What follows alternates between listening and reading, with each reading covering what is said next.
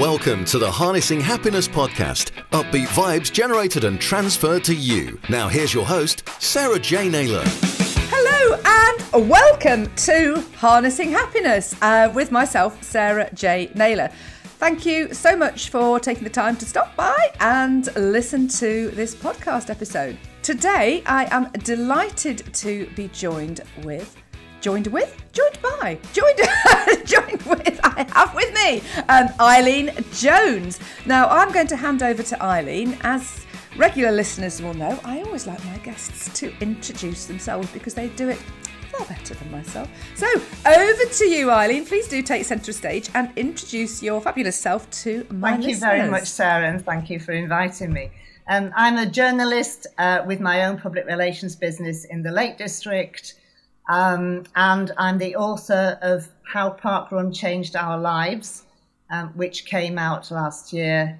And I am an obsessive park runner and parkrun tourist. And that's really how we met, only a few short weeks ago, really. It was power of social media, and so one person making one comment and introducing me to Eileen via social media, because I equally have a fabulous passion for parkrun, and we also have another passion now as well, don't we, Eileen, which is Wordle. So I think if we start with all the park run stuff, because I mean, I've literally almost finished reading your book, but I had to pass it over to a friend of mine because I know he would be really keen, and I know he's read it already. He's read it far quicker than I've read it. But yes, I mean, what happened? How did you get really sort of so involved as you did? I've been a runner since my early 30s, and I used to run on the fells in the Lake District and in West Yorkshire, where I used to live. And I did really serious stuff. I've done fell races all over the lakes. I've run up and down Ben Nevis. I've done the Bens of Jura fell race in the island of Jura. Wow.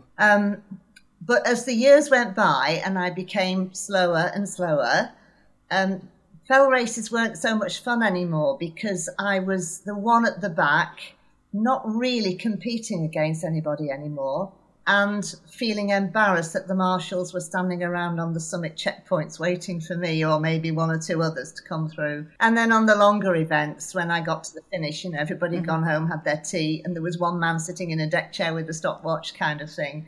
I'd done a few trail races in the lakes, which were good. And then my sister, who came to running much later in life, but lives in Manchester near one of the big park runs at Heaton Park, she started going along to theirs. And when I was at her house one weekend, she took me along. And it was just a revelation that here was something that was, okay, it was free, which was great. It was regular. It was a manageable distance, even if you were tired, hungover, semi-injured, whatever, you could manage the distance. But I was part of something again. I was actually in amongst people, and I know it's not a race, but there's always somebody you can try and catch or try and get in front of. So I loved it, and I did Heaton whenever I was over at her house. Meanwhile, my sons were both in London at the time, and so when I went to stay with them, I'd find London park runs to do. Firstly at Gunnersbury in West London, and then at Tooting Common, where I happened upon a woman called Louise Ayling, who was doing her 250th that day, and she was wearing this yellow and black buff round her neck, and I said, "Oh, what club is that?" And she said, "Oh, it's not a running club, it's the cowl, the cow cowl. We are parkrun tourists," and I'd never heard of this. So I trotted up and realised I'd done 13 different ones, and thought, oh, if I get to 20. So I carried on doing different parkruns, but in the meantime, up in the Lake District, I got together with some other people, and we set up one at Fell Foot at the bottom of Windermere. It's a National Trust park. That Beautiful. Sounds wonderful. It's a lovely, lovely place. We set that up in 2014. And I also helped set up a local one to where I live in Ambleside. It started actually just before the pandemic lockdown. Its first one was in January 2020. And I helped get a team together to run that. So I've got some experience of being involved on the organising side. And also I've travelled around the country and a little bit further. You know, I've been to Italy to do a park run. Oh, really? The Isle of Man. Wow. And I went to Jersey to get my J, and I went to Guernsey to get my G, and so. So have you got your BGs then? I've got the Staying Alive Challenge, yeah. Guernsey was the last thing I needed for the Staying Alive Challenge, yeah. That's something I guess we ought to sort of discuss. Because I mean, that is, I think, something, well, you introduced me to, because obviously we'd met via social media, and then you told me you were at the running show. And so I came along with my partner, and we came to your stand and we were chatting, and you introduced me to the 5K app, isn't it? That's what it's called. Yes, the 5K app, which I've downloaded. And it's fascinating because, you know, even hearing how your journey has been with sort of the parkrun, and you've obviously been involved in it for a lot longer than I have. I mean, I only, how was it, 3 years? I don't know. We've lost a year with with lockdown. It kind of just sort of like, what happened? Because I did my 49th the week before we went into lockdown, so I had to wait 18 months. It was or something like that, wasn't it, to get my 50th? And I've now done 70 parkruns, so I'm sort of quite a newbie in many respects, even though there's people starting it all the time. But I didn't know about parkrun tourism till only recently. I didn't know. So all the things that you didn't know about, but you've known about, I'm on that journey of discovery. But there are all these things on that app that you can actually do. So like you were alluding to before, the parkrun itself, you can use it as a race, can't you? You can use it as to challenge yourself. And, you know, but I'm probably one of those people at the back, Eileen. That's me. I'm usually finishing in the bottom quarter. And that's why the parkrun challenges, like doing different tourist ones. I've now done 117 different ones. Doing your milestones, I'm up to 286 parkruns, I think. But also the daft ones, like the BG Staying Alive Challenge, 3 Bs and 3 Gs. The Pirates Challenge, 7 Cs. I like that. It's 7 Cs and I went to do I'd done Richmond, and when I was doing my 7th C, which was at Conway, a friend sent me a text message saying DFYE, don't forget your eye patch. And you know, those sorts of things just are so worthwhile when you know you're not going to run any faster and you know that you're not going to get a personal best. Those little things are just wonderful. And the one that I'm most proud of, the name challenge, was actually my invention, because as well as the 5K app on the phone, there is a running challenges Chrome extension that you can use on desktops, which has got a lot more detail. And the people who run that they're just doing it for the fun of it. It's all, you know, using parkrun stats, but it's separate from. Oh, because when I've been reading your book, I saw that, and I wasn't sure. I got a little bit confused as to whether that was to do with the 5K, or so it's separate, is it? They're separate. They came first, and I've been following on Twitter a travel writer called Lottie, who, when she was bored one day, was going through the letters in her name and seeing if they were the initials of cities that she'd visited. So, you know, Lisbon, Oslo, and so on. So I just jokingly tweeted back, and I was using the Fellfoot Parkrun Twitter account at the time, and said, hey, running challenges, wouldn't this be fun for Parkrun? And within minutes, it was up there. You know, they'd taken it on board, and it became an official challenge. The problem is I've got too many E's in my name. I've probably done your name all the way through, but I'm still looking for 2 more E's. Oh, are you? Oh, right. I've done Edmonton, Inverness, Lytham, Edinburgh, but then we've got another E missing, and then Northampton, Jersey, Osterley, Nobles, another E missing, Sewerby, and so on. Oh, of course. Well, I've got 3 A's in mine. I've done Abingdon, Ali Pally, and Alexandra Park, so I've just... what begins with? Are there any that begin with Y? York. Oh, of course. I think maybe Yeovil, but I don't know. But York at the moment. It was yesterday. There were swans swimming on the racecourse. So. Oh really? Oh gosh. Weekend. We're thinking about doing Beaver again tomorrow. Yeah. And for anybody that's actually listening, Beaver is spelt BEAVER. Belvoir, so Belvoir, and it's stunning. It's such a looks. I always like it when I'm driving up to it because it's high on the hill and you're going across all this flat land, and it actually looks like the Disney castle as you're driving to it. It's amazing. Yeah. And I did the inaugural Beaver Parkrun because it's only about sort of half an hour, 35 minutes from where I live, and it was it was -2. So it was really cold, it was really crispy, it was really icy, and the sun was coming up, it was burning through the sky, and it was just stunning.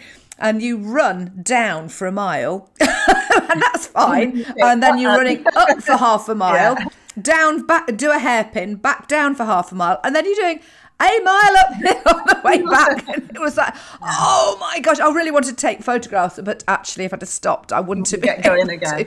But that's the beauty, isn't it, of being a tourist? You go to all these amazing places and see different locations, and also meet different people, because the people are the things that make Parkrun what it is. You know, I was just listening again last night to the lecture that Paul Sinton Hewitt gave when he was awarded the medal by the Royal Society of Arts.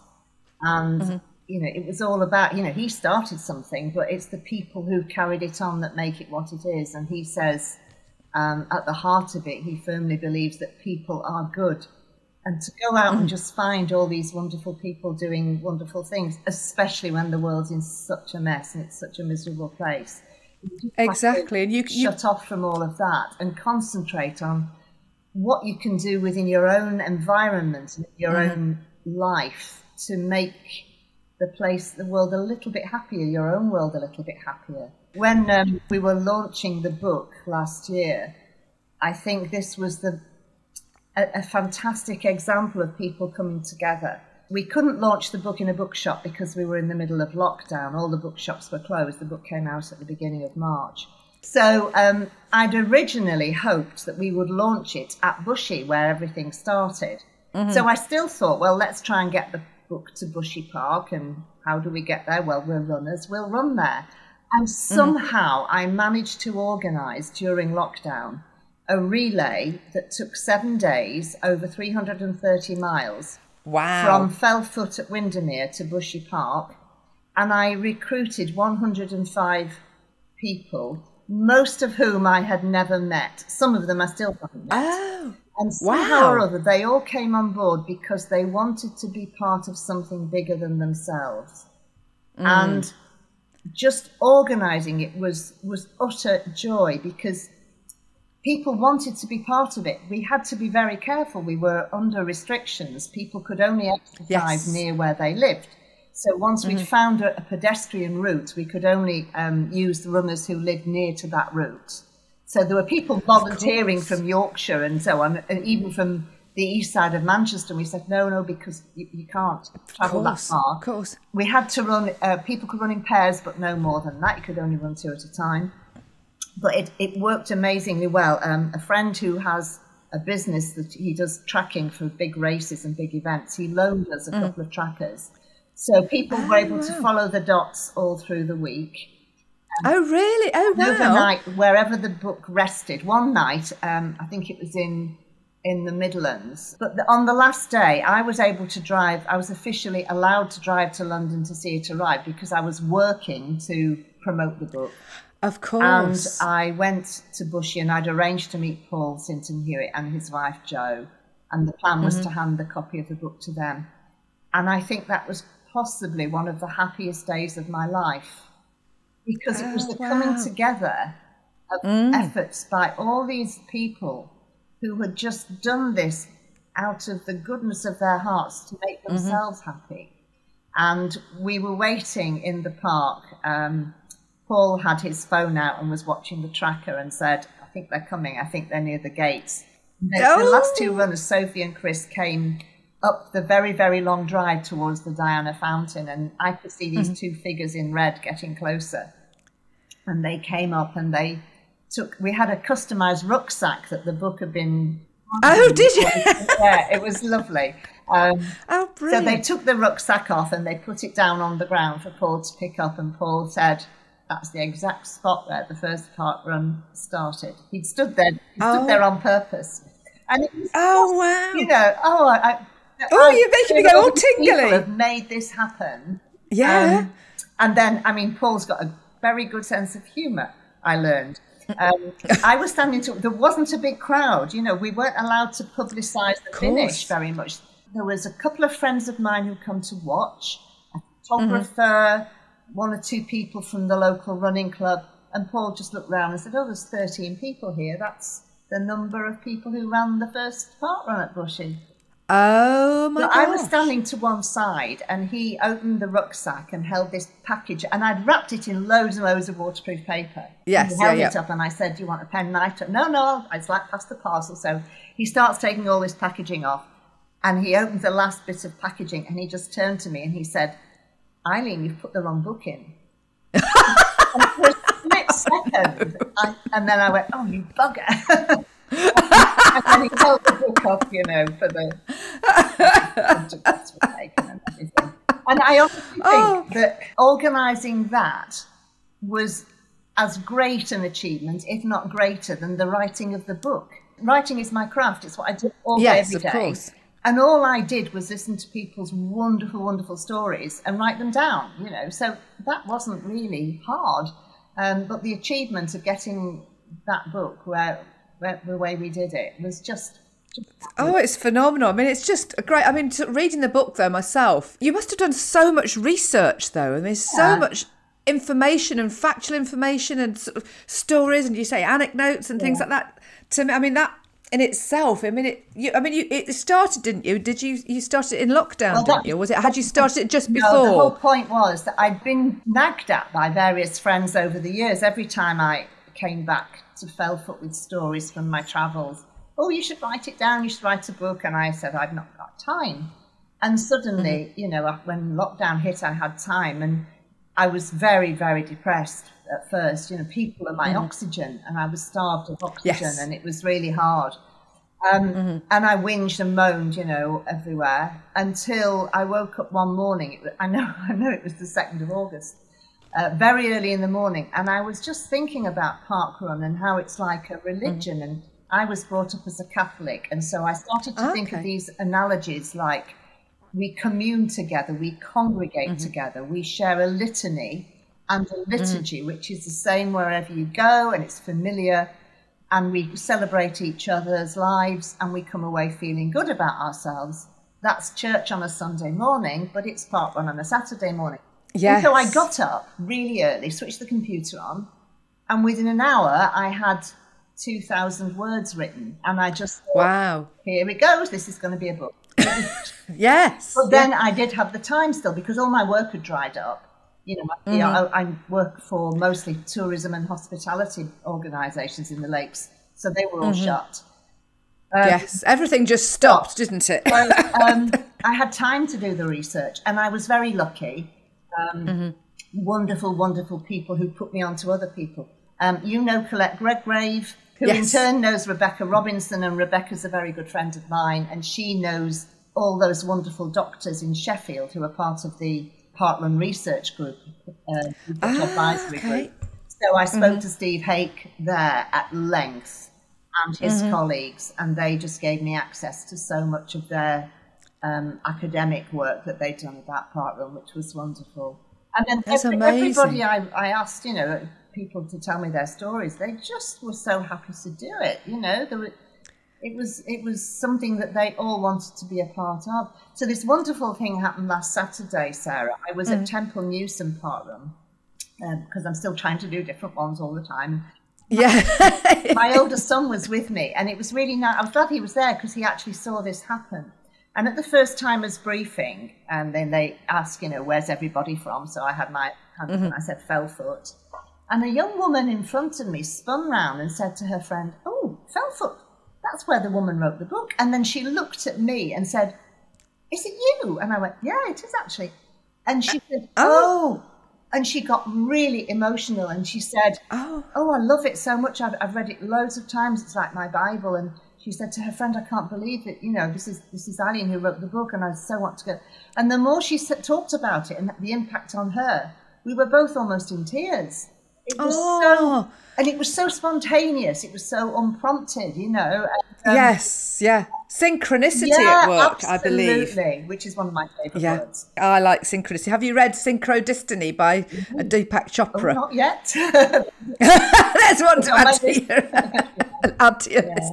But I mean, the thing is, you were saying about people sharing their stories with Parkrun and wanting to be open, but that's the passion everybody has for it. And the beauty of it is that it is free. People can walk it, they can run it. I mean, there's obviously a discussion at the moment about whether dogs will continue. That's another sort of issue. But, children can go, and there's a children's version of the Parkrun. And the community, and also we haven't touched on the power of the volunteers, because without the volunteers it doesn't happen. I mean, I've only volunteered myself twice, but I recorded a podcast about that in itself, because just turning up and being part of that volunteer community is actually gives you so much more even than actually taking part in the Parkrun, because if you're clapping, go come on, whoa, as people are going past, you're sending that information down to your own subconscious. You are, you're filling yourself full up with these really feel good vibes as you're giving those feel good vibes to other people. And you're enabling people to do something that's so good for them. Exactly. I love it. In fact, the first week we opened up at the end of lockdown, I did volunteer at Felfoot, and I thought, well, I've written the whole chapter about how wonderful volunteering is, so I better go and do it. I have volunteered over 100 times, actually. Because I'm really good at getting up early in the morning, and a lot of people aren't. So I often volunteer to do course setup, and I'm also volunteer coordinator with 3 other girls at Felfoot. So that would be my role for the next 2 weeks. But I went down specifically, and I did as many volunteering jobs as I possibly could. I set the course up, and I was one of the marshals, and then I was helping scan and everything else. And this week, when I get back, I've been in York now, so living in York for 4 weeks and going to different parkruns, which has been wonderful. Yay! I got back to Felfoot, and the first time back, I'll volunteer, definitely, just to put something back in. But you're actually getting something out. People talk about putting in, but it's just so rewarding to volunteer. It is so. Oh, absolutely. Well, I just found it magical. I've just done it. Have literally done it twice. But what I'm trying to do now is perhaps do 4 runs, and then the 5th one will be a volunteer one, and sort of work it around that way. But I'd had time off. Just one thing and another, and anyway, I think it's just so powerful, so amazing. And I hadn't mentioned. I was going to mention as well that I went on holiday 2 or 3 years ago, and I'd deliberately booked my accommodation in South Wales, so it was close. There aren't many Parkruns in Wales, which is quite surprising. But Haverfordwest you went to do? No, I did Colby Parkrun, which is near Amroth in South Wales, and it's a National Trust run, and you do 3 loops round the gardens, around the estate. And in the B&B I was stopping in, the guest house I was stopping in, there were a couple who were from Markeaton Parkrun, which is just in Derbyshire, just up the road from me. And they go around the country, have weekends away based around where a Parkrun is going to be. So it's not just the Parkrun tourism, they're going away for a weekend. That's the power of it, like you said in the conversations. And that's something else that I wanted to bring up. I saw you post on social media, and I found it quite inspiring, about talking to strangers and the power of that, which obviously you can get so much of that from a park run. And it is, I don't know whether I actually commented on your post, but I always remember my mum saying, you leave my gran at the bus stop and she'll have somebody's life history in 5 or 10 minutes. That's me. That's what I do. I just keep asking the questions until there is a connection, And the thing that sparked that last week was a conversation at a bus stop here in York when my bus didn't turn up. It had been cancelled, and I was talking to these 2 guys waiting there who were explaining why it was cancelled. And, I don't know how we got onto the subject, but one of them was about to sing This Is the Moment. He was going to play the lead in Jekyll and Hyde the musical, and had played the lead in Chess the musical, 2 of my favourite musicals. And we were just well away. Which brings me round to the next subject, that a year ago almost, on the 1st of April, I said on Twitter that, okay, the book's published now, so watch out, world, I'm going to combine my 2 passions for the next project. Look out, here comes Parkrun, the musical. Rebecca Robinson, who picked up on this, said, "This isn't a joke, is it? You're going to do this?" Of course it's a joke, ridiculous. And Rebecca said, "We're going to do it," which is why I've got to know the lovely Colette, who has already recorded one of our songs. Oh, really? Oh, wow. Written. We have a very, very short script. We need to do a lot of work on the script. We've got characters, we've got a storyline. And we have Colette, who is a minor Redgrave, of course. Living in a converted windmill in Portugal at the moment. Is going to play our lead. So, brilliant. How much fun is that going to be? Oh, it's going to be awesome. So how long is the musical going to be then? Are you going to be putting it on at a theatre? Well, we hope so. It's going to be a one-act, fairly short, snappy. With a very, very wonderful person called Eve Taylor, who is a Parkrun ambassador in Cheshire and also I think she's the event director at Macclesfield. And I'd met her once or twice on the touring circuit. And then when I was organising the relay, she was my right-hand woman. She just knows everybody in Parkrun and was able to help me recruit lots of people. And she's a professional musician, so she's written and started playing to me on the piano some of her wonderful songs for this. So yeah, I mean, if it happens, but yeah, we've got an amateur theatre company possibly interested, and it would be great fun to stage it at places where there are, in towns and cities where there are parkruns.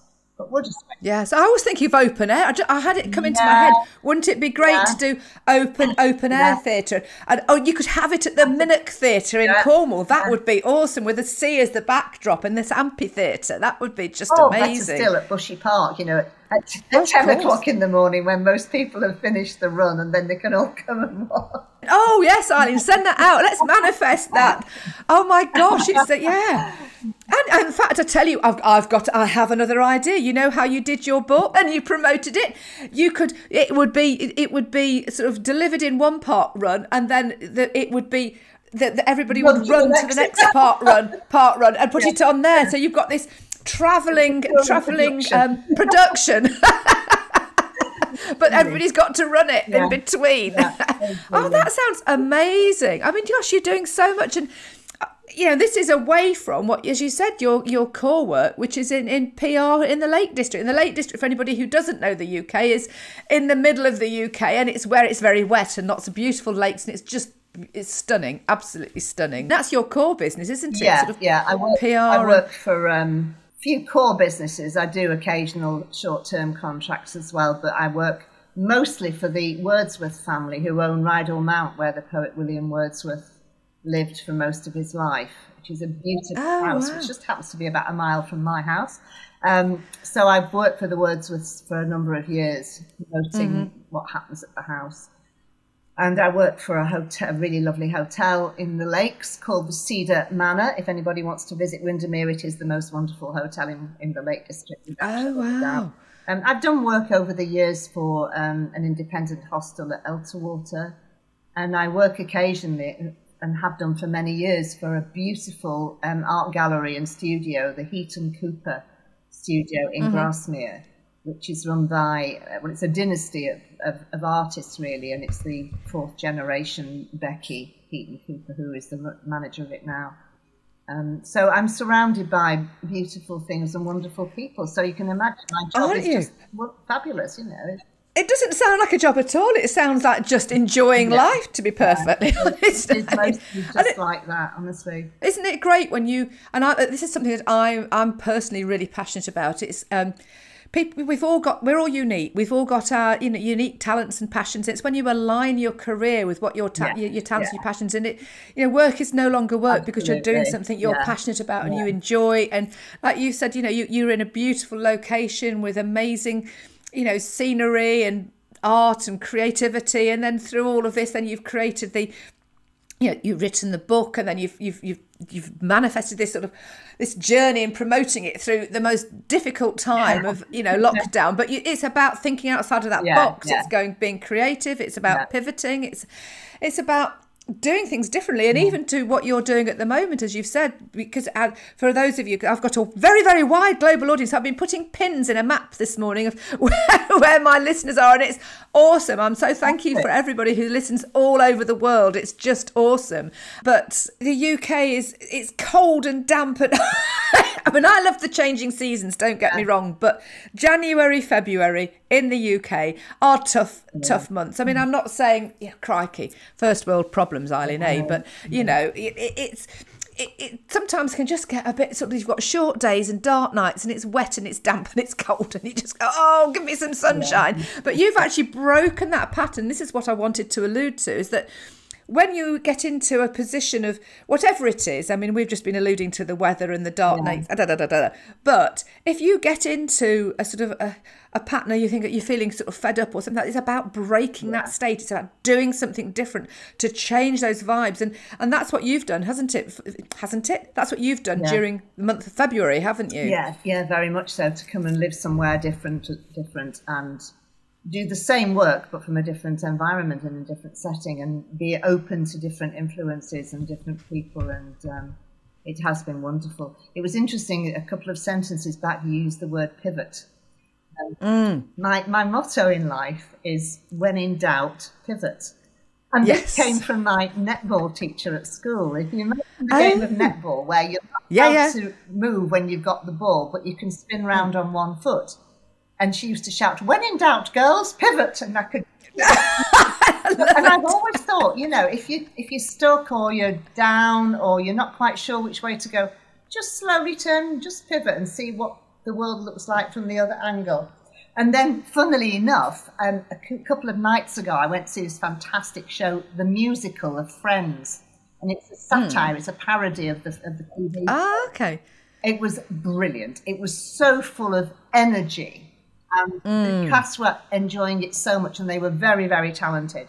So that even if you didn't know the TV show, I mean, I got quite a few of the illusions. My daughter-in-law, who was with me, got virtually all of them. So she wastes her life far more than I do. I've not really ever watched Friends, to be fair. It was just fabulous. They did really, really good Mickey takes of the main characters and the plots. But in themselves, but one of the songs was about pivoting, you know, and choosing to turn around and have a think about things while, you know, it's giving yourself a moment to stop and think without plunging in recklessly as well, I suppose, at that. Absolutely. I mean, I pivoted massively when lockdown hit, because I've got a recruitment business and it is predominant. I mean, I'm a coach as well, and one thing or another, but you know, a big part of my life is my recruitment business, and it just went, everything stopped. And it's like, oh, so I pivoted and I've got so creative and I've done so many things, and there's so much stuff has come out of it because of that. And I'm you know, I'm a real great believer in sort of accepting. I mean, I've coined a phrase, ape mindset methodology, I should say, and I sort of trademarked that myself last year, because A is that acceptance of what you can and you can't change, and the P is perspective, what you know, and look at, like you were just talking about, that pivoting and looking at things from a different angle, because there's always more than one way of looking at things. There's masses of ways. And then that energy, you mentioned energy again, it's where you then drive your energy. There's no point in sitting there going, oh, well, let's accept that you can't change that. How can you look at it differently and then channel your energy in the right direction? And that makes, I think it's so simple. You know, you've just got to execute it, but it's at the end of the day, it's up to us. We are responsible for ourselves, and it's what we do to change our behaviour to get different results. How do you harness happiness in your life, Eileen? I don't know, really. I don't know about harnessing it. I suppose I have got a fairly positive outlook. I also, I'm very up and down. I have tendency to very, very extreme moods. So I have experienced depression, which a lot of outgoing, extrovert seeming people have done. And in many cases, you just have to wait and let yourself come back out of it. Or really, you know, use the things that, if I need to feel happier, I go up. I've got a hill, a small mountain where I live in Ambleside called Loughrigg, and it's impossible to go up to the summit of Loughrigg and not feel happy. You know, once I'm up there, and there's a summit cairn. It's a triangulation post, you know, a big post. Okay, and I literally hug it when I get there, and it's just the most fabulous view. But even if there's no view, even if it's throwing it down with rain, so that's one of the things that I do. Running is always a great antidepressant, so that, you know, you set off from the house feeling a bit gloomy, and within 200 meters it starts to fall away. The other thing I do, and this is also very, very clever, I have a tub of kids' bubbles by the back door. And if I'm feeling really sad, I'll open the door and I'll blow bubbles. And you cannot be miserable and blow bubbles at the same time. You have to smile as you're doing it. And watching bubbles come out and float around the back garden. So people often say, oh, well, you've had the neighbours' kids in, did they left their bubbles behind? And no, it's not. No. Love it.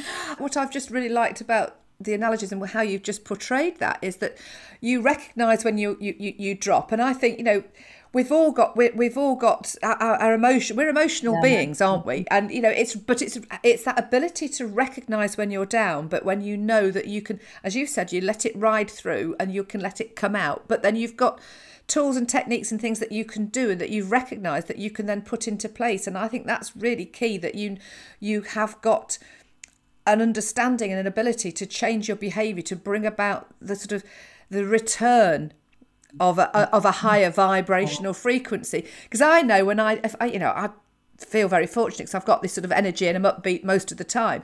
But when I do have this sort of a moment where everything sort of goes dump, it's kind of like it goes dump and I go down straight away. But I know that I just have to, I always say I allow myself to wallow in it. I just think, I'm just going to allow myself. And it's usually like a 24, 48 hour thing. And it doesn't happen that often, but I've recognised that as a trait. And I don't worry about it. I just allow it, as you said, to run its course. And then you've got the things that you do. I mean, I know I recognise the energy coming back up, and I know I'll give myself a kick up the backside and get things going again. And like you've said, go out and run. That gets the adrenaline going and the feel-good factor. I mean, I'm just looking outside as we're talking right now, and the beauty of nature it's just like, oh my gosh, and getting excited. And you going up to that mountain, it's like, you've got that place you can go to. So it's having those things that you can turn to that then, you've previously anchored, that reignite that good feeling, because it brings it all back. And there are things that you can do with NLP that you can just do in a sort of an instant that right, I'm going to go and press that bit on the wall and it will remind me of that song that I want to sing and go, yay! Yes, I think, music also is very important in that respect. You suddenly hear a piece of music that you've not heard for a long time and it can have an instant uplift. I think, I mentioned before about one of the happiest days of my life being at the end of the relay. I think the happiest moment of my entire life was when my youngest son, he'd been at Musical Theatre College in London. He was at Arts Ed and he was coming to the end of his final year and was auditioning. And he called me one night, he rang me and he said, Mum, do you want the good news or the bad news? And I said, oh, give me the bad news first. And he said, I didn't get Shrek. I didn't get the tour of Shrek. And I said, oh, I'm so sorry, darling. What's the good news? I've got Les Mis. Oh, wow. And that moment, my gosh. And this was all his life. Both my boys got into amateur musical theatre very young, not through me, through peer, the guys they met. And they were on stage from a very young age. And from the age of 6, David didn't just want to be on the West End stage. He wanted to be on the West End stage in Les Mis. And so, he got this part and he played it for a year. He was on stage as Swing in the show for a year in the West End. And that moment, this surge of happiness for somebody else, but it's reflected, I physically felt it for him. There were other moments. I just remember once walking down a mountain in the lakes. It was Steel Fell and it was quite a gloomy day. And the boy's dad, he'd run on ahead to bring the car because it was raining so much. And they were both holding my hand. They were probably about 9 and 11 or something at that stage. And I just thought at that moment, I don't think I could possibly be happier than I am now. That's so never lovely. To do with possessions or, material achievement. It's that sensation. Have I got time to tell you a wonderful story that will make you happy? Yes, in fact, I think we should finish on that wonderful story. And you've actually, just as a side, before you go on to that, you've triggered a memory of mine when I was with my son running through a field of waist-high buttercups. And he was about 3 or 4. And it was just stunning. And it's all about its emotions and energy and vibes. It's not about your biggest bank account. It's not. It really isn't. It isn't. But yeah, David, my son he played in Les Mis for 12 months, and at the end of it, he'd been on stage there were 8 shows a week, and he was worn out, so he went off traveling, and he went to South America. And being a boy, he didn't get in touch with his mum very often. The occasional text message once every couple of weeks. And one day he called me. He actually rang me from Peru. And he said, "Mum, guess what?" And he'd had a phone call from his friend Lewis, who they'd shared a room together when they were studying at ArtsEd. And Lewis was touring in the musical Sister Act. And was in Wales, and had broken down in his car in Swansea. And the local garage came out to rescue him, and he said they were really nice, and they said, "Oh, we'll get you back on the road, don't you worry." And this young man said to him, "What are you doing in these parts?" And Louis said, "Oh, well, I'm in a show." And he said, "Oh, what part are you playing?" And he said, "Well, I'm not one particular part, I'm what's called swing." And before he could explain any further, the garage mechanic said, "Oh, that's really difficult, isn't it? Because you never know from one night to the next what you're going on as, and you've got to learn everybody else's part so that you can just slot in." And Louis said, "How do you know what a swing does in a musical?" And the garage mechanic said, "Last year, my mum and dad went to London to see Les Mis, and they sat next to a woman in the audience whose son was the swing in the show." No! Oh my God! And I think that is the best small world story ever. Whoa! Oh, you've made me go all tingly again. He was telling me this from Peru, and he'd been called from Wales and it was. I just thought the world is a small place full of lovely people. Absolutely. I couldn't agree with you more. And I just love stories of synchronicity and how things sort of click together. And I love seeing how that happens and how, the part you play. I mean, and I have to say, just as a quick side note, is that, in my world in recruitment, I've always been really mindful of that part that I play in people's lives and how I could, you've got, it's not about forcing people into jobs for money. That's why I've never been the most wealthiest of recruiters, but I'm about sort of listening and taking care and making sure people go into the right place in the right slots. But yeah, and it is, and that whole synchronicity of stuff and the conversations that when we started to talk about meeting strangers and things like that. You see, I remembered being in the theatre because I saw the show 11 times while he was Hashtag proud mum. And if I was in the theatre on my own, I would, in the interval, I'd turn to the people next to me and I said, "That's my boy, that's my boy." And I do remember this couple because they had they said to me, "Oh, we've got a famous son and he plays midfield for Swansea City." I can't remember his name now, but my oldest son, who's into football, knew the moment I came out of the theatre and I met with him. So I remembered the conversation with them. So that's why you must talk to strangers. You absolutely must. Absolutely. And it's finding that point of rapport. And that's what I used to do in recruitment. I would always try and find something, that connection. So you build that trust in a natural, nice way, not in a sort of narcissistic way or anything like that. But it's about that sort of bringing the best out of people. And I was doing it naturally. And when I actually trained as a coach, I discovered it's called rapport building. It's like, oh, I didn't know that. But it is the beauty of that and finding that connection, having that conversation with somebody, and it unravels all sorts of incredible conversations and connections and things that can, like you say, take you to a phone call from Peru from somebody your son that normally texts you once in a blue moon and go, "Hey, Mum, guess what?" Brilliant. Oh, Eileen, thank you so much for your time and sharing all your stories about Parkrun and musicals and everything, and part of your life, etc. So how do people get in touch with you if they want to get in touch with you for your book, your musical, your PR in the Lake District? How do they find you? Well, I'm on Twitter as Cumbria PR, all one word. I'm there a lot because I work. I use social media a lot for work. So Cumbria PR, they find me there. If they want to know more about the book and about the relay, and also the way that a copy of the book is wandering around the country on its own at the moment, being go to the website of Gritstone Publishing.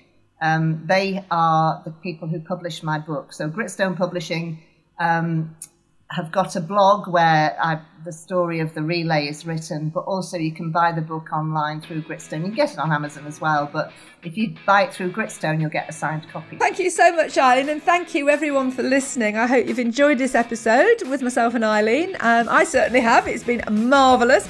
I just love talking to my guests, and it was great to have a chance to speak to Eileen again.